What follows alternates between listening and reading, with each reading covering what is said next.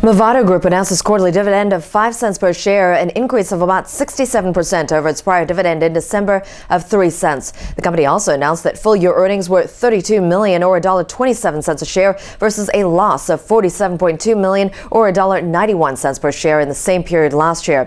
Shares are surging on the news, up by nearly 10% in early afternoon trading.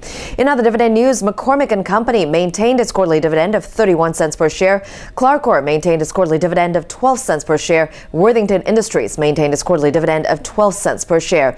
Among dividend increases, Homeowners Choice Incorporated announced its quarterly dividend of 20 cents per share. That's an increase of about 33% over its prior dividend in February of 15 cents. This is Sayoko Morase for PassFail.com, taking you behind the ticker.